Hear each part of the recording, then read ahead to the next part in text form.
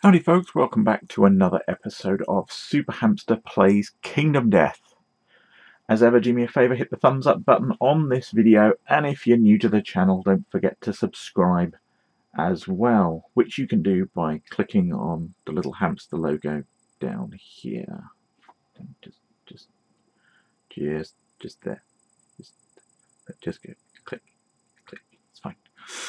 So here we are, Kingdom Death. We're building the hand, not to be confused with the Hand of the King. That's very Game of Thrones. This is not Game of Thrones. This is Kingdom Death. This is far more brutal. More people will die, and generally unpleasant for everyone. And there's probably more nudity as well. And this one's a bit fiddly. It should be simple, but it's a bit fiddly.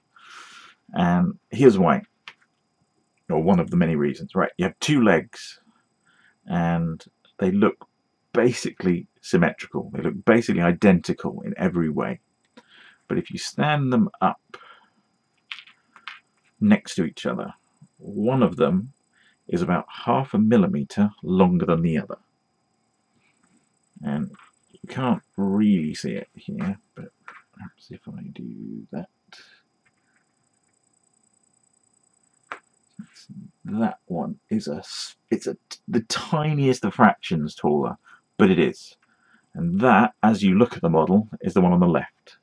Because if you look at there, that leg is a tiny bit longer than that one. So if you get it round the wrong way, he's going to be standing like that on the base. He's going to be stuck on his base like that and leaning at an angle. And you want to keep him nice and straight. So that's reason number one why this is awkward. Reason number two, this piece goes on there, and as you can see, there's quite a lot of up and down.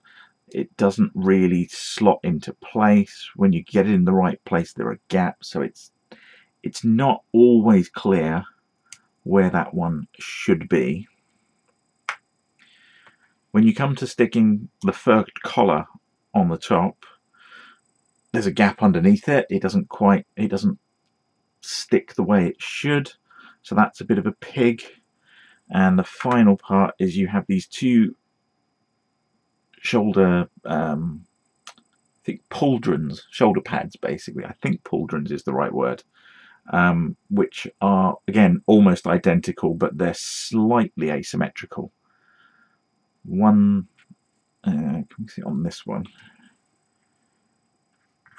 Yeah, let's square that one up. And this side here is slightly straighter than this side here, so they're actually sort of that shape, and then rounded obviously, but that side's almost flat and that side's at about a 30-degree angle. And I'm not actually sure which way around they go. So we're going to build the rest of the model and put those on last. Right, as ever, we're going to start with the feet, except this time we're not. We're going to start with the collar and the head. The head has a tiny little face in the middle of his forehead, and on the back it's got quite a smooth bit because this piece clips on the back. So you should be able to work out which is the front. And if you look at the fur trim, in a very rough shape, it's triangular, and the back is the flat edge. So we're going to stick that head into that socket, which I don't know if you can see, but yeah, there is a slight socket which is slightly pointier to the front. So that's where we're going to stick him. And the reason I'm doing that first is that fur trim, I think, is going to be quite a pig to get in the right place, and it's such a small part, there's not actually anything to hold on to. So by sticking the head on first, when we come to doing it, we can hold the head, not the fur trim, and we can see what we're doing.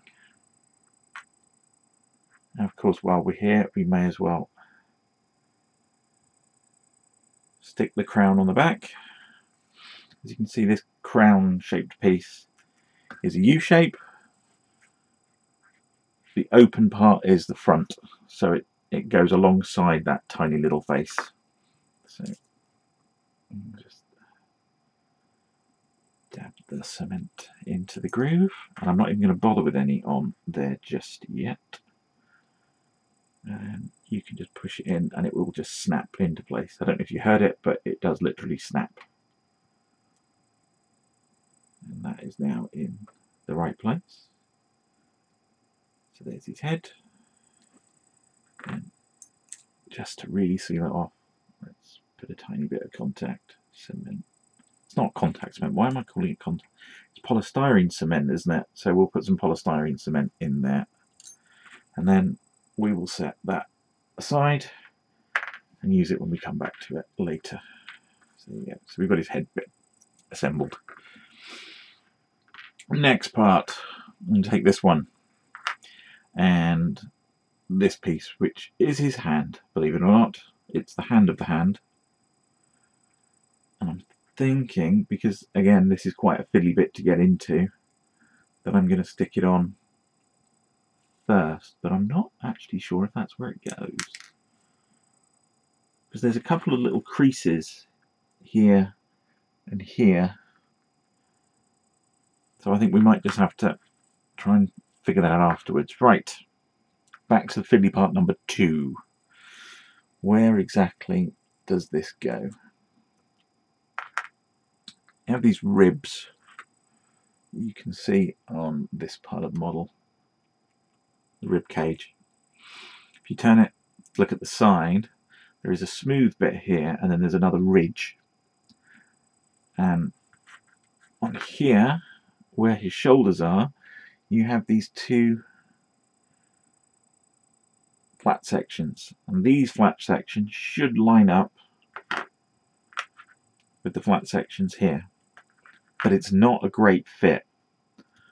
So you're going to have to hold it in place, at least initially, whilst the cement goes off.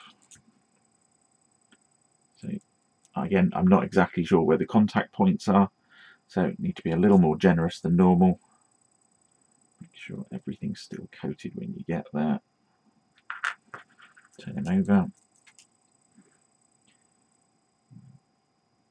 Smear it all over the back, which is contoured, so I'm hoping it's actually going to sit quite nicely. But it's getting that in original placement and then getting it all in the right place. There you go. I kind of felt it click. When I was doing it dry, it still moved around a bit, but now it's got that grip. It's sort of everything's slotted into place, so it's slightly, his cape is slightly crooked, but I'm pretty sure that that's correct. It's like he's sweeping, yeah, see there, he's sweeping it back because that's where his sword's going to go. So it would naturally hang down here, but he's pushed it back by his sword, which is going to go there. So next up, feet. And because I'm right-handed, I'm going to start with the one on the left, so we can maneuver there, and then I'll come around and move that way. So as I said before, they just sort of fit at the front. Again, these are kind of woolly. There's not really a socket on this one, it's just flat on the top and flat here. So, and it's even a bit of curvature, so we're just going to have to sort of wing it, get it roughly in the right place, then bring the other one on, get that roughly in the right place. And because we're using polystyrene cement, we'll have a bit of time to wiggle them around and get a fit we're comfortable with. So I don't recommend using super glue, which, as I've probably said on all of these models, actually I don't recommend using super glue. They are hard plastic, so use the glue that's designed for that. That's roughly in the right place. And then we'll get the other one. There are some pictures online that show where these guys go a bit better. So have a look at those. But yeah, as you can see, his feet are slightly staggered. But actually, I think that's about right. So there we have that one. Right, so his hand.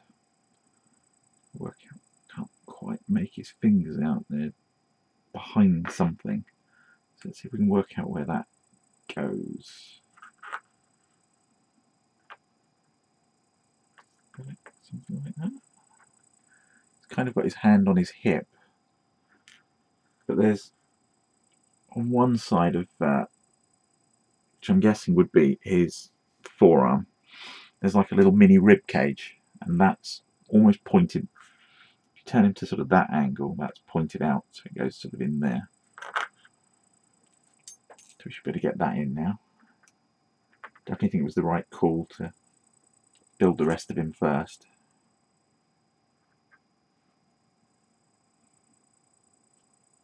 I'm not going to be able to put too much on here. I'll have to do it afterwards.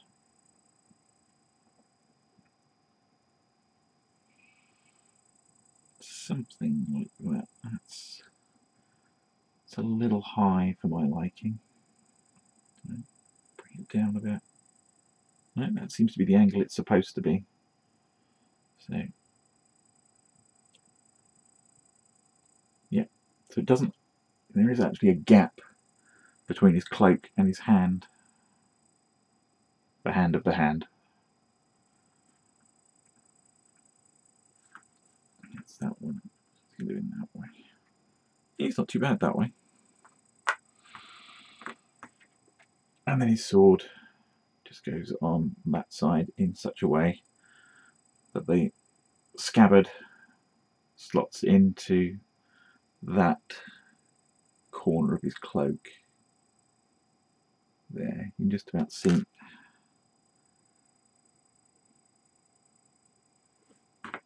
It's just in there, that corner there. So let's do that as well. As we've got him here and all. As it's going to meet that cloak, we'll put a little bit down there. There is a slight indentation on his trousers, or his pantaloons. I'm guessing that's going to take sort of his fingers or something. It does indeed. His knuckles fit into that gap. So here is the body of the hand.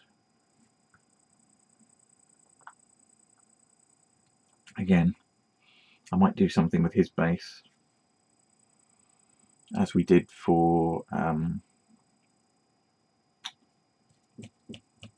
the Kingsman.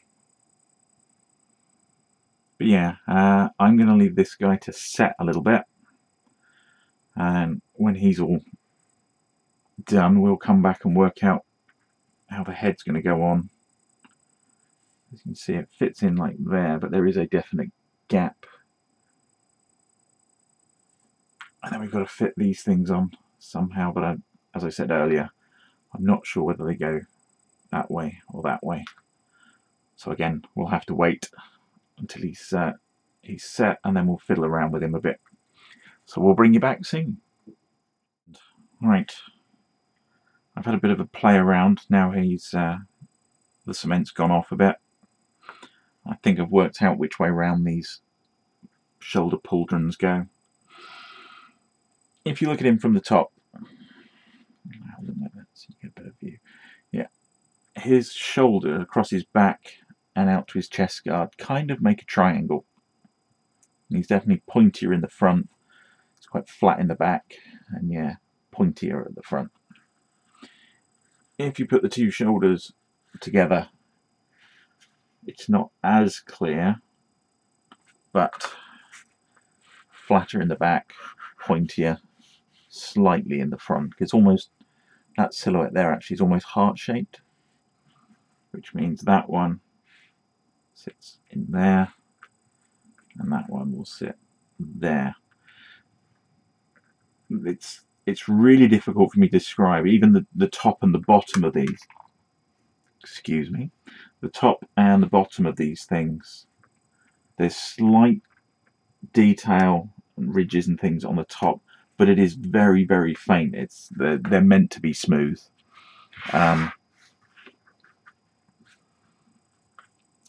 So I'm not 100% on that, but that's what I'm going with.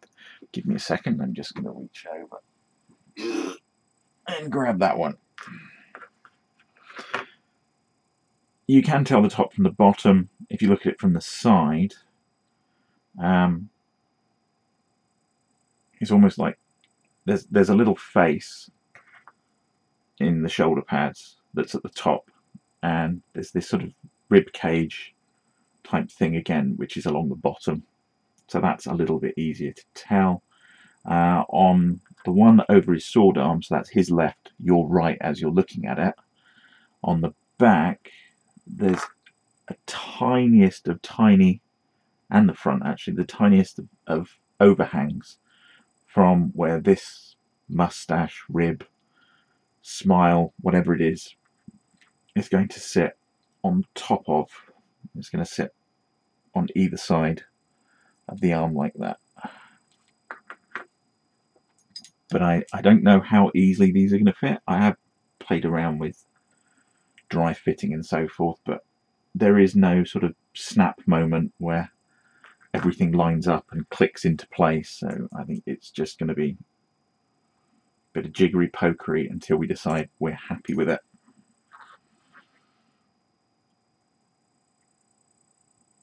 That said, now that they're sticking, they've slotted right into place, and yeah, I'm fairly happy with that. Move it forward just a touch. Yeah, I think that's about right.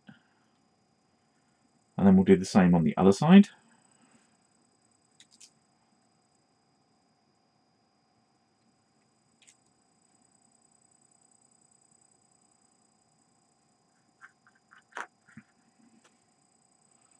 Again, you've got the slight overhang of the mustache slash rib slash smile. Yeah, these definitely seem to fit that way. So I'm fairly certain we've got those right. They're sort of swept back because he's extremely proud of himself. So his ego is thrusting his chest forward. And that just seems to fit. Push that down a tiny bit. Yeah, and that should, it does, just sit over the top. I did, when I was dry fitting this, if you look at the underside of his cloak, it's pretty ruffled and there's no real socket per se, but on the back edge there are two very minor recesses, and they seem to line up with the ridge on his cloak. But yeah, it's very, very minor, so I think we're going to be relying on the melted glue or the melted plastic caused by the cement on this one to sort of fill recesses and things, and I may even go so far as to a little bit of liquid green stuff before I undercoat him. But yeah, just being a generous coat everywhere. I'm still not sure if I'm going to mount him on a base.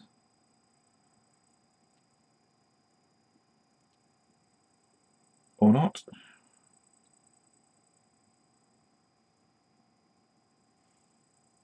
But yeah, that is he.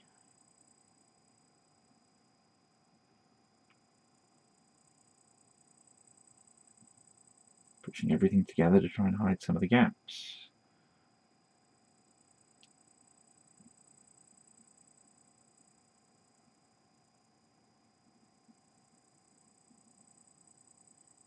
Yeah, that is he. She looks very much like Membari from Babylon 5, which I suspect a lot of you aren't old enough to know what I'm talking about, but some of you will be young enough No. Yeah, a lot of you will be young enough that you won't have a clue what I'm on about. And a few of the older watchers are going, ah, Mimbari. Ah, you see. My wife does a much better Londo impression than I do. Yeah, just going over that, sealing some of the group, the exposed edges. Don't think he's going to need any green stuffing. But yeah, that's him.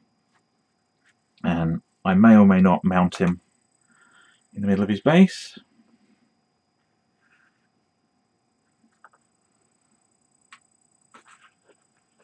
It's fairly central. But I can't decide if I want him stood on something just to give him a bit of height. And you compare, he's not significantly taller than a normal hunter, a normal survivor, which seems a bit weird for him to take up 4 spaces when a hunter figure or a survivor figure of the same size, same stature, only takes up 1. So maybe I'll put him on a small rock or a pedestal or something, but I'll do that off camera. Or not, I might bring you back for that one. Who can tell? So I'm going to sign out now, but stick around after I've signed out, just in case I come back and give you a quick tutorial on how to mount him on a bit of a stone platform. And yeah, that'll do with that one. The more I think about it, the more I think I am going to do that. But either way, hit the thumbs up button on this video, and don't forget to subscribe by pointing to clicking on the little hamster down here, or just off the bottom of the screen should be a subscribe button. Hopefully you found this one helpful with some of the intricacies of which way round bits and pieces go, whether they're on that side or that side and so forth. But yeah, hopefully you've enjoyed it. Don't forget to support the channel if you do, and I'll see you I'll see you in the future for more Kingdom Death, more miniatures, and more video games. Thanks for watching. Bye bye. Haha! I'm not gone. I am back. I have decided that the hand does in fact need a little bit of a boost, a little bit of make him a bit more of a centerpiece. And I'm going to do that by having him standing on a small platform, a small rock, just bringing from that height to about, yeah, so from that height to about there, just to bulk out the base a bit. He's quite small. There's not a lot going on the base, so easiest way I find of doing rocks like this is to take a thick, it's about 8mm thick cork tile, sort of thing you'd glue to a wall to turn into a notice board, and just sort of pick at it until you get it into a roughly sort of rock shape.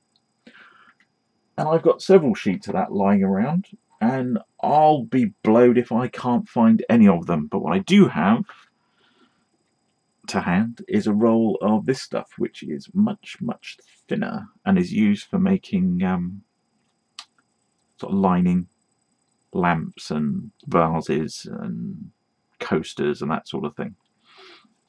And I bought this off of eBay for a couple of quid for me to roll of the stuff, and I've torn out a whole bunch of random-ish shapes, just pulled off little bits and figure, yeah, that'll do. That's one, that'll do. Next one, similar sort of thing. And I'm just going to stick a whole bunch of them down in roughly the sort of shape and size that I'm thinking of doing.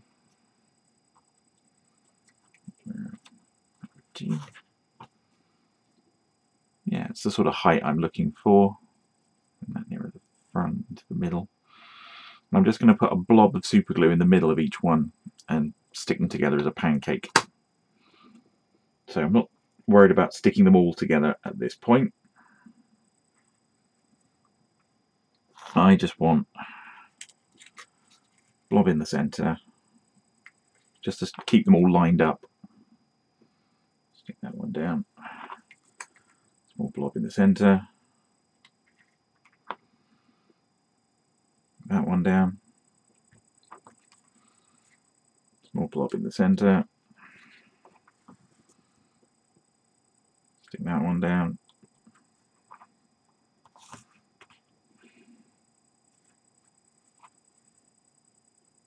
The height I want.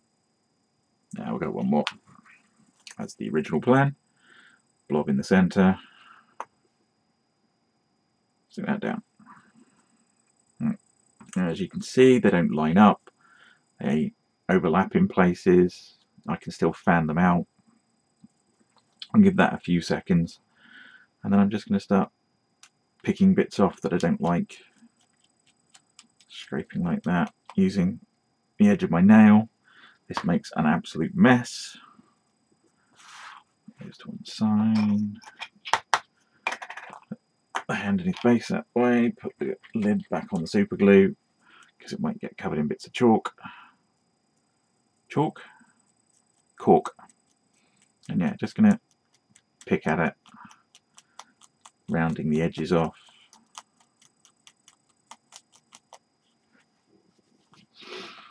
Maybe get in there with one of my files and round them off a bit.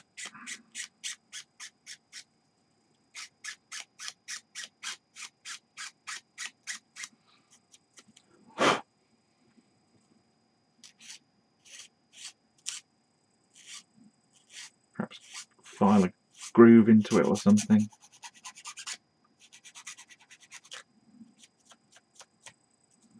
Just to break it up.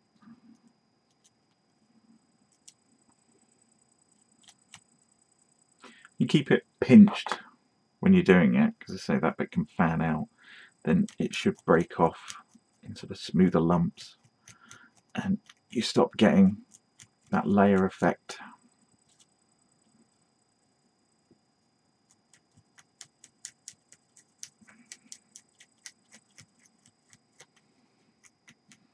Now you're still going to get some of it, but that's fine because it happens in rock, slate and things. You also get little flat bits, and that will work quite nicely for putting a tiny bit of vegetation on or something, like this little tuft of grass that's found an edge, or just somewhere it can get a root system down.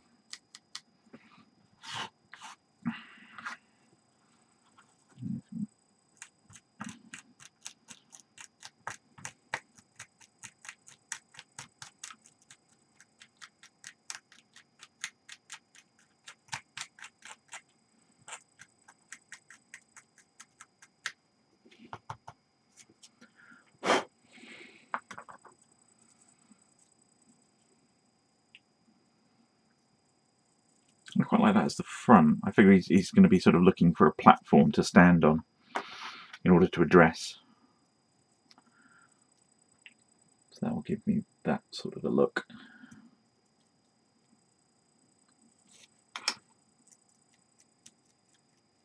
Tiny bit more up there just to round it out.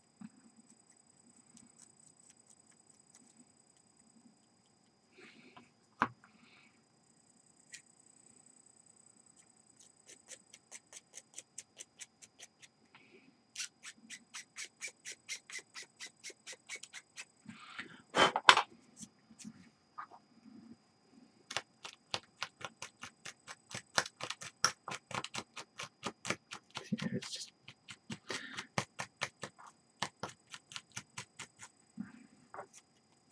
I'm going to texture it up a bit when I come to the painting stage, so it's not the end of the world.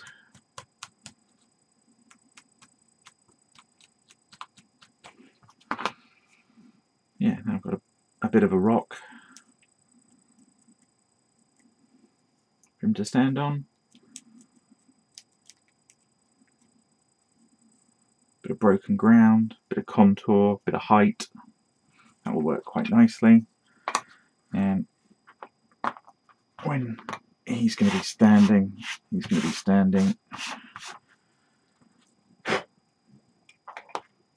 fairly centrally on the base, I think. Let's put him from the top.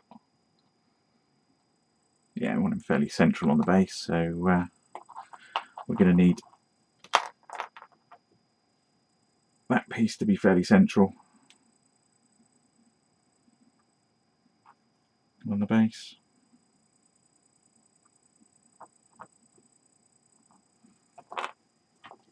So now we come back and we can be a bit more generous with the first layer.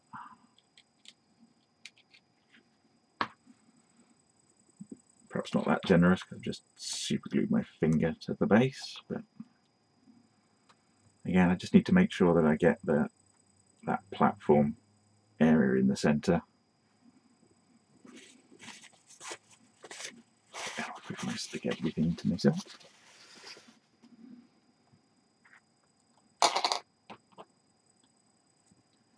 I don't stick that to the table.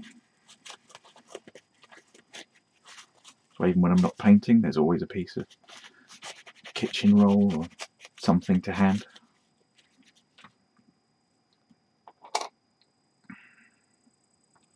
Now, I originally had this here, so I could use it as a pin, but I'm not convinced I'm going to need it.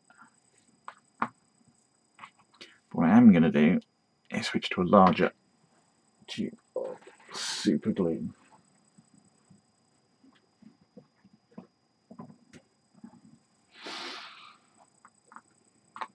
And then we're going to get all this out of the way.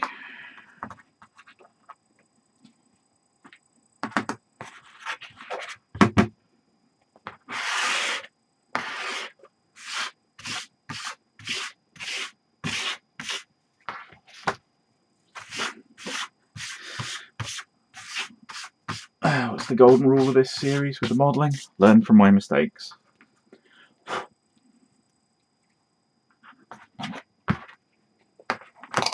Okay, so that's him. I'm thinking that's going to be my front edge. So it's actually going that way. But if I just do him flat on that sort of shape of the rock, then it's a bit dull. So I'll go with that. And I'm going to want to put him right in the middle. Now, if I do that, he's actually leaning slightly that way. So I need to bring him back a bit. And I'll do that by carefully shaving off a few bits in that direction.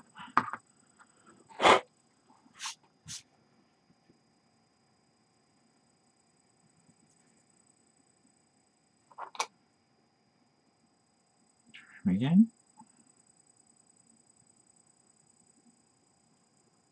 He's straight that way, but I think he's leaning back. He is.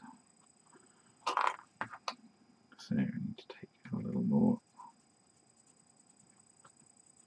off in this direction.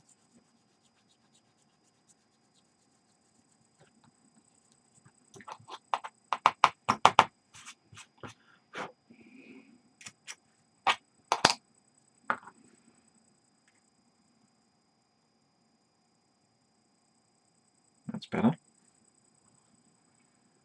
As this is such a light model, I don't think I'm going to need the pin either. I think I can just stick him on.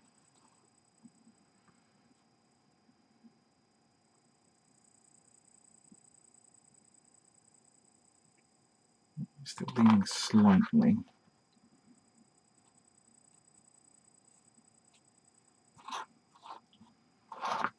See how that goes.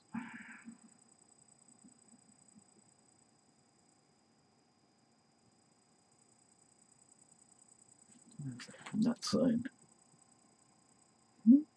We're about there. So, bigger pot super glue. 50mm as opposed to 3. Yeah. I'm just going to squirt this stuff into all the joins and the gaps around the edge, just so that when it goes off, all these different layers of cork will turn into one single piece of epoxy resin with cork reinforcement.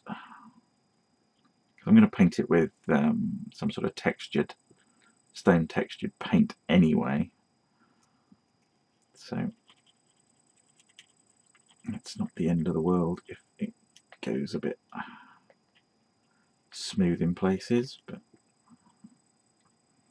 I don't think it will anyway. I think most of it will soak into the cork.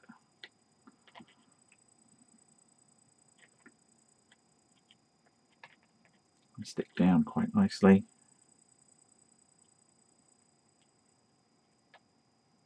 A few scatterings of sand in places, and yeah, we'll be well away.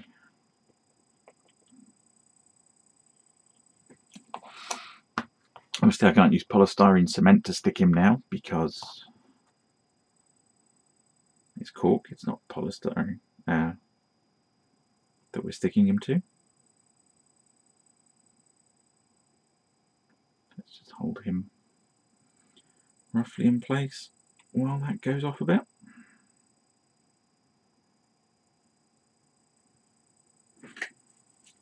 And I'm going to shoot.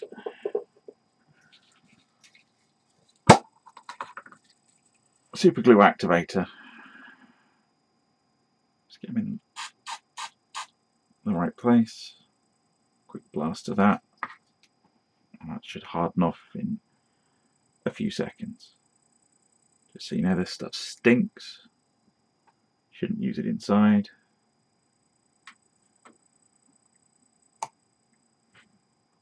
Turn him round. Doesn't affect plastic at all, so there's no qualms with that. You can see it's wet there, but if you watch in a few seconds, that just evaporates off. And we have the king, the Kingsman, mounted on his fake stone, which has already sat. And he's got a bit more height, a bit more presence, and he's nice and rigid. So I don't need my pin vise and my little pin, which is what they were for. Doesn't need it. Now that it's hardened off, let's see how the texture on there. It's still quite lumpy in places, which is perfect. That's exactly what we wanted. Yeah.